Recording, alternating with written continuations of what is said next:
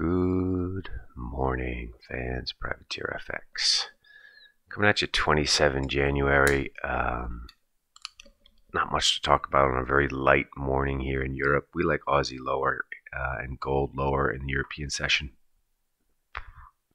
Aussie trading here at 97. It's just dipping below the figure now. Probably going to be some risk below 70, 80 in Aussie. If we quickly look at the gold chart, you can see this guy's leaning left as well. Market's very long gold, below 1918. Should be some risk. We're probably going to clear this stuff out before we get to the core PCI price index, which is 2:30 Swiss time. This is a super important number because the Fed has said over and over again this is their key metric. We're expecting positive 0.3. If that thing comes in hot, dollar goes higher, stocks go lower. If that comes in soft, dollar goes lower, stocks go higher. So it's kind of a binary moment at 2:30. You don't want to head into 2:30 with a packet of dollar positions on. That's usually not such a sensible idea. What else is out there?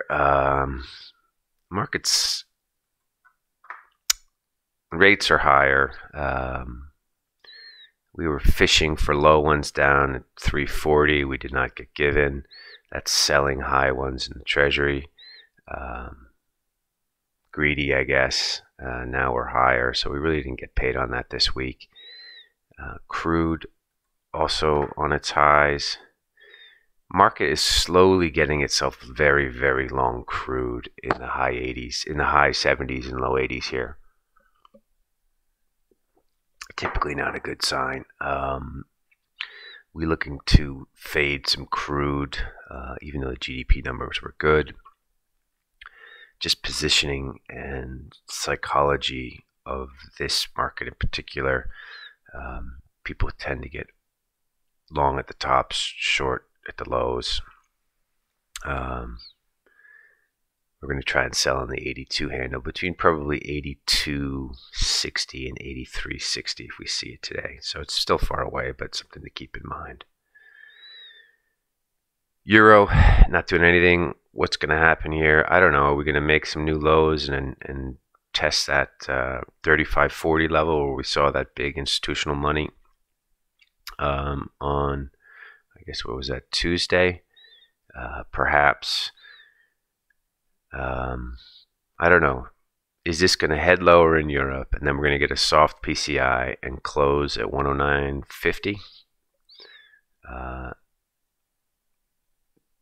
That seems like a pretty compelling story as far as I know. Again, you can't go into core CPI with a big chunk on. So let's just see. But it looks like she wants to lean left here at the open. Cable, not doing anything. We still have this 124.46 level double top up here. I'm sorry, 124.56. Could that break today if we get a soft PCE? Yes, it could.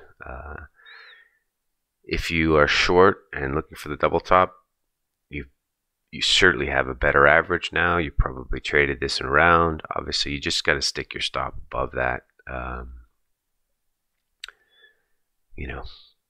then be patient, right? Like the double top, the neckline on this is 118.47. So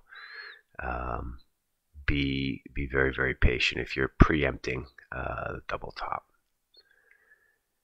Euro Swiss, it's been a buy on dip all week, so you want to wait for low ones. Yesterday the lows came in the 90s. Today also probably somewhere between 70 and the figure. You want to scoop up some Euro Swiss. This is going to remain bid, I think.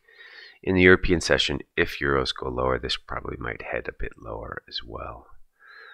Not a whole heck of a lot more to say. Let's just bring up this dollar China. Whoever was at 679 won. They keep winning over and over and over again.